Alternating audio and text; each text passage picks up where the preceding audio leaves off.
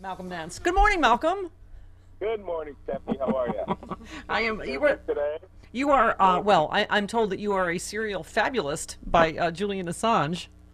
Oh my God! I'm actually waiting to put my response tweet out later today, responding to Rapey McRapeface. Oh, Rapey McRaperson. Well, wow. Yeah. Uh, you know, I mean, come on. What I really want to pass to him is that Snowden has a broom closet to spare.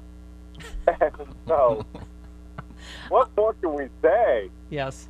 All right. So listen, there's a lot going on. The translator from the Trump Tower meeting is going to meet with the House panel. Correct. There are so many things happening at once. You tweeted Trump meeting ex-CIA director Jim Woolsey, who turned Flynn in on the Turkish kidnapping scheme for a private conversation as either blatant witness tampering or cooperating witness grilling a target for Mueller. Both may be true. That is it. Yeah. Absolutely. I mean, that was an amazing story. I think that is story of the week. That Woolsey was called in and had an extended conversation with Trump at the White House. Now, Woolsey, as you might recall, is the person who turned in General Michael Flynn for meeting with the Turks and supposedly discussing abducting Fethullah Gulen, the opposition of Erdogan in Turkey, for a cool $15 million.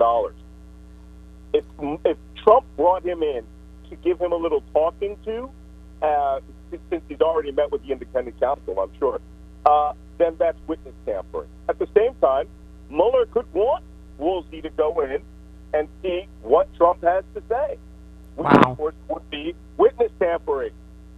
Oh my God. And because this is stupid Watergate, Trump probably is dumb enough to do it, right?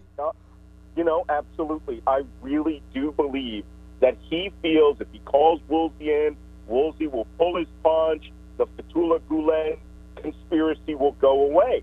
This is just insane. He really does not know that he is up against career lawyers who know what they're doing, and they're going for blood. Yeah. Yeah.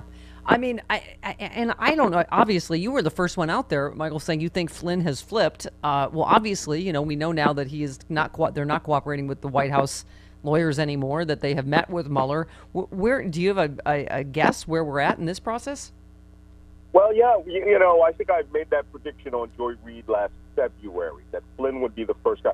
He has so much to lose. I mean, he has his military pension, he has his medical privileges, his family members are now implicated. They could go to jail as well. The only question is he going to jail for conspiracy against the United States, Foreign Registration Practices Act, for potential kidnapping and abduction of a U.S. resident? I mean, he's got a million things. Where I think they are is they are pressuring him on the money. That's the money he took from Russia today, the money he took from Turkey, and they're pretty much going to just hang potential abduction charges, federal and state, for him planning to kidnap this guy, Fethullah Gulen. And they're going to squeeze in from there. And as they said, I think it was Renato Mariotti, the legal analyst, who said Mueller is not going to be satisfied with just a small plea deal. He will want to kick it up, and he will want him and Norm Eisenhower. Yeah. They will want him to talk about whoever was above him that gave him orders to all of these things, which Right. is either Trump or Bannon or Kushner or John Jr., most likely Trump. Yeah. Wow. Speaking of Flynn, these stories, you've seen a headline today. Flynn's White House allies continue to push shady Middle East nuclear deal months after he was ousted. Was worth hundreds of billions of dollars, right? What's his Army Colonel Derek Harvey, who was hired by Flynn as Trump's top Middle East advisor, kept the shady nuclear deal alive until his own ouster in July. He was pushed out by McMaster, and so then this guy returned to the staff of Representative Devin Nunes. I mean, Of course. right. Hey, you know what?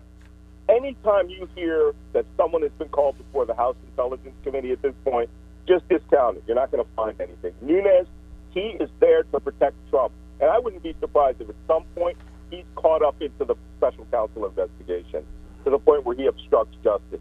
But this nuclear deal was amazing. They were pushing 24, the sale and building of 24 nuclear power plants around the Middle East, and they were going to be built by a Russian firm, managed by Americans.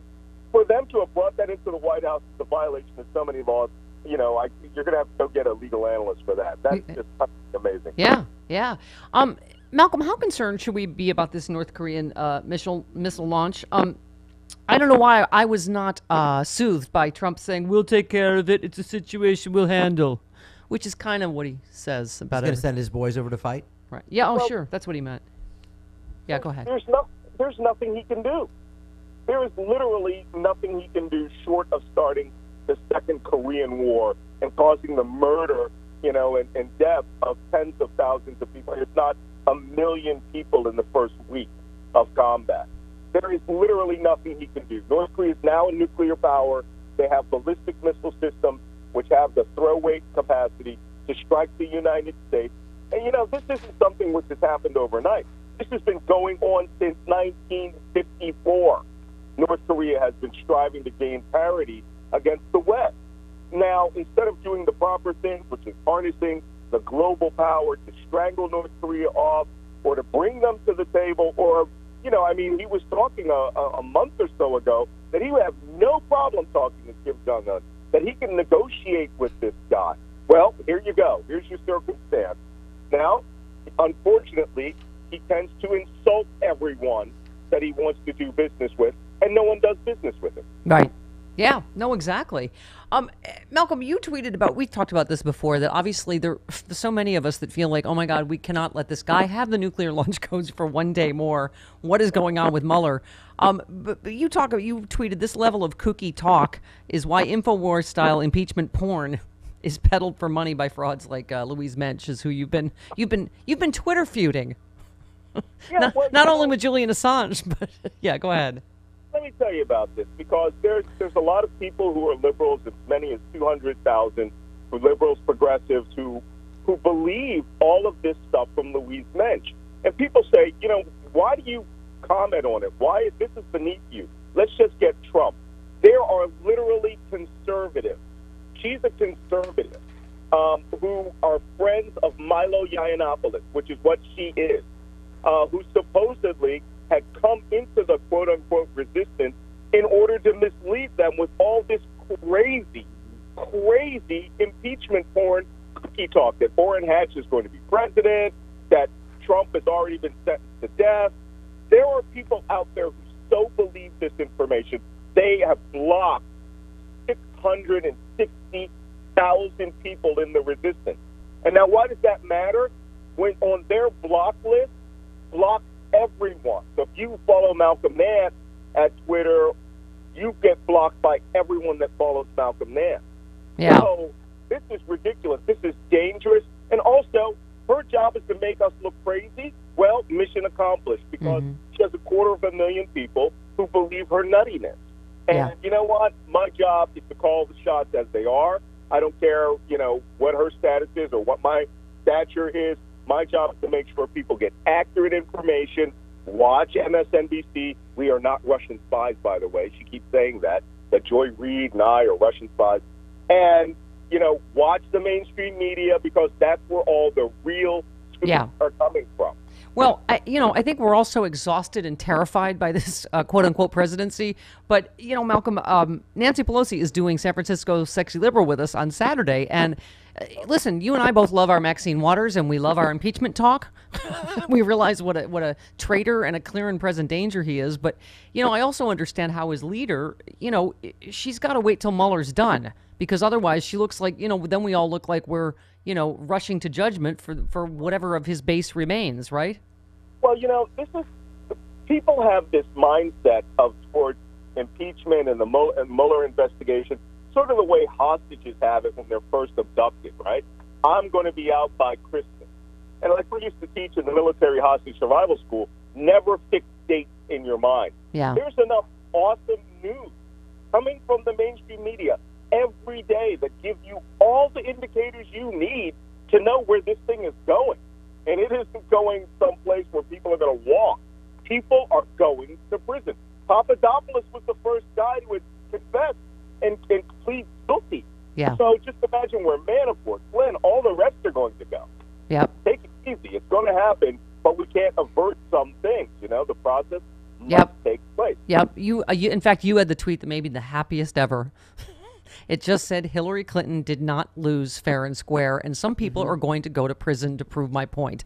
I mean, period, right? I mean, we're going to. I think it's so funny. We can only use the word tip of the iceberg so many times because this is a big tip on the iceberg, isn't it already? Yeah, I mean, look, this is empirical fact. Okay, Hillary Clinton did not have a level playing field, and I don't care which. If I was back in my old spy days and somebody says, we want you to watch the government of Rwanda, and I saw these exact same facts play out, that would be the analysis. Because a level playing field is one in which 150 million people saw impressions that were developed by Russian intelligence against Hillary Clinton. All right? That's not a level playing field. She's still got 3 million more votes. Yep.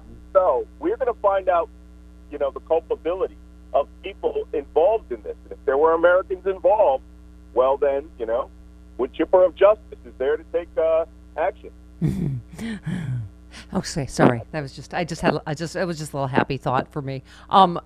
Yeah, I was saying, Malcolm, I finished reading her book on the plane, and I thought she said one thing that I know to be true, and I thought it's so interesting now with him back on the birther stuff and the Access Hollywood tape isn't real, that you feel like something big is coming. And she said Putin lies the same way and for the same reason Trump does, to exert power over truth itself, right? Absolutely, and this is why I'm sort of on a mini jihad against people who are patently putting out fake news. We cannot be like InfoWars. We cannot be like Trump by coming out and just lying to whatever the outcome you want is. Right. Stick to data. Stick to the mainstream media. The Washington Post and the New York Times are like must-read TV, must-see TV. And so we have to understand that the opposition is literally trying to alter reality. They're doing perception management warfare. And we have to stick to truth, stick to the facts, and, deal with the world as it really is. Mm-hmm. That being said, are we there yet, Daddy? How close do you think we are? I am sticking to my March prognostication that I made last June, 10 months. And it will hit. But not impeachment. Impeachment can take up to a year. But I think by March, so many senior people will have been indicted or have pled guilty. I'm certain Flynn at some point is going to plead guilty. Yep. Just mark that down. Remember what I said. He didn't have a SWAT raid, which means he's cooperating. Yep. So he's going to. So Flynn might be Flynn Jr. Plead to some lesser charges, and then from there you have access to Steve Bannon, Jared Kushner, and my new favorite target now is Donald Trump Jr. Oh. He's appearing everywhere. Fantastic. He appears to be the director of dirty tricks. Yeah. Even Flynn's operations appear to be below him. So we're going to have to see where this all shakes out. Wow. But hey, Steph, I will be in your studio next week if you're home. Oh, my God. Oh, my God.